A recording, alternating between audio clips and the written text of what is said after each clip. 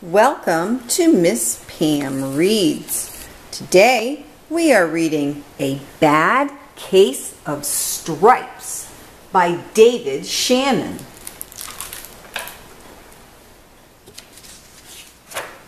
A Bad Case of Stripes by David Shannon. Camilla Cream loved lima beans, but she never ate them. All of her friends hated lima beans, and she wanted to fit in. Camilla was always worried about what other people thought of her. Today, she was fretting even more than usual. It was the first day of school, and she couldn't decide what to wear. There were so many people to impress. She tried on 42 outfits, but none seemed quite right. She put on a pretty red dress and looked in the mirror. Then she screamed. Her mother ran into the room and she screamed too. "Oh my heavens," she cried. "You're completely covered with stripes." This was certainly true. Camilla was striped from head to toe. She looked like a rainbow. Mrs. Cream felt Camilla's forehead. "Do you feel all right?" she asked. "I feel fine," Camilla answered, "but just look at me." "You get back in bed this instant," her mother ordered. "You're not going to school today." Camilla was relieved. She didn't want to miss the first day of school, but she was afraid of what the other kids would say. And so she had no idea what to wear with those crazy stripes. That afternoon, Dr. Bumble came to examine Camilla. "Most extraordinary," he exclaimed. "I've never seen anything like it. Are you having any coughing, sneezing, runny nose, aches, pains, chills, hot flashes, dizziness, drowsiness, shortness of breath, or uncontrollable twitching?" "No," Camilla told him. "I feel fine." "Well then," Dr. Bumble said, turning to Mrs. Cream, "I don't see any reason why she shouldn't go to school tomorrow. Here's some ointment that should help clear up those stripes in a few days. If it doesn't, you know where to reach me." And off he went. The next day was a disaster. Everyone at school laughed at Camilla. They called her Camilla Crayon and Night of the Living Lollipop. She tried her best to act as if everything were normal, but when the class said the Pledge of Allegiance, her stripes turned red, white, and blue, and she broke out in stars. The other kids thought this was great. One yelled out, "Let's see some purple polka dots." And sure enough, Camilla turned all purple polka dotty.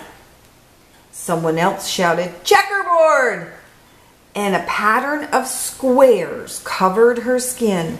Soon, everyone was calling out different shapes and colors, and poor Camilla was changing faster than you can change the channels on a TV. That night, Mr. Harms, the school principal, called. "I'm sorry, Mrs. Cream," he said. "I'm going to have to ask you to keep Camilla home from school. She's just too much of a distraction, and I've been getting calls from the other parents. They are afraid those stripes may be contagious." Camilla was so embarrassed. She couldn't believe that 2 days ago everyone liked her. Now nobody wanted to be in the same room with her. Her father tried to make her feel better. "Is there anything I can get you, sweetheart?" he asked. "No, thank you," sighed Camilla. What she really wanted was a nice plate of lima beans, but she had been laughed at enough for one day. Well, yes, I see, said Dr. Bumble, mumbling when Mr. Cream phoned the next day. I think I'd better bring in the specialists. We'll be right over. About an hour later, Dr. Bumble arrived with 4 people in long white coats. He introduced the Creams. This is Dr. Grop, Dr. Sponge, Dr. Cricket, and Dr. Yum. Then the specialists went to work on Camilla. They squeezed and jabbed and tapped and tested. It was very uncomfortable. Well, it's not the mumps, concluded Dr. Grop. Or the measles, said Dr. Sponge. Definitely not chicken pox, said Dr. Cricket. Or sunburn, said Dr. Young. Try these, said the specialists. They each handed her a bottle filled with different colored pills. Take one of each before bed, said Dr. Grop. Then they filed out the front door, followed by Dr. Bumble. That night, Camilla took her medication. It was awful. When she woke up the next morning, she didn't feel different, but when she got dressed, her clothes didn't fit quite right. She looked in the mirror, and there, staring back at her, was a giant, multicolored pill with her face on it. Dr. Bumble rushed over as soon as Mrs. Cream called, but this time, instead of the specialists, he brought the experts. Dr. Gourd and Dr. Mellon were the finest scientific minds in the land. Once again, Camilla was poked and prodded, looked at and listened to. The experts wrote down lots of numbers. Then they huddled together and whispered. Dr. Gourd finally spoke. It must be a virus, he announced with authority. Suddenly, fuzzy little virus balls appeared all over Camilla. Or possibly some form of bacteria, said Mr. Mellon. Out popped squiggly little bacteria tails. Or it could be a fungus, added Dr. Gourd. Instantly, Camilla was covered with different colored fungus blotches. The experts looked at Camilla, then at each other. We need to go over these numbers again, back at the lab, Dr. Gourd explained. We'll call you when we know something. But the experts did not have a clue, much less a cure. By now, the TV news had found out about Camilla. Reporters from every channel were outside of her house, telling the story of the bizarre case of the incredible changing kid. Soon, a huge crowd was camped out on the front lawn. The Creams were swamped with all kinds of remedies from psychologists, allergists, herbalists, nutritionists, psychics, an old medicine man, a guru, and even a veterinarian. Each so-called cure only added to poor Camilla's strange appearance until it was hard to even recognize her. She sprouted roots and berries and crystals and feathers and a long furry tail, but nothing worked. One day, a woman who called herself an environmental therapist claimed she could cure Camilla. Close your eyes, she said. Breathe deeply and become one with your room. I wish you hadn't said that, Camilla groaned. Slowly, she started to melt into the walls of her room. Her bed became her mouth, her nose was a dresser, and 2 paintings were her eyes. The therapist screamed and ran from the house. "What are we going to do?" cried Mrs. Cream. "It just keeps getting worse and worse." She began to sob. At that moment, Mr. Cream heard a quiet little knock at the front door.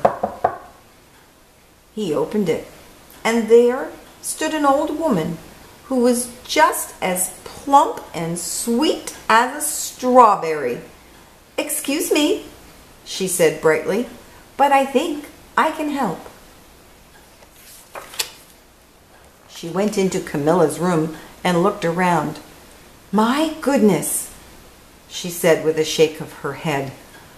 "What we have here is a bad case of stripes. One of the worst I've ever seen." She pulled a container of small green beans from her bag. "Here," she said, "these might do the trick." "Are those magic beans?" asked Mrs. Cream. "Oh my, no," replied the kind old woman. "There's no such thing. These are just plain old lima beans. I'll bet you'd like some, wouldn't you?" she asked Camilla. Camilla wanted a big, heaping plateful of lima beans, more than just about anything, but she was still afraid to admit it. "Yuck!" she said. "No one likes lima beans, especially me." "Oh dear," the old woman said sadly. "I guess I was wrong about you." She put the beans back in her bag and started toward the door. Camilla watched the old woman walk away. Those beans would taste so good, and being laughed at for eating them was nothing compared to what she'd been going through. She finally couldn't stand it. "Wait!" she cried. "The truth is, I really love lima beans." "I thought so," the old woman said with a smile. She took a handful of beans and popped them into Camilla's mouth. "Mmm," said Camilla. Suddenly, the branches, feathers, and squiggly tails began to disappear. Then the whole room swirled around. When it stopped, there stood Camilla, and everything was back to normal. "I'm cured!" she shouted. "Yes," said the old woman. "I knew the real you was in there somewhere." She patted Camilla on the head. Then she went outside and vanished into the crowd. Afterward, Camilla wasn't quite the same. Some of the kids at school said she was weird, but she didn't care a bit. She ate all the lima beans she wanted, and she never had even a touch of stripes again. The end. Thank you for joining me for Miss Pam Reads. Don't forget to eat your lima beans. Bye.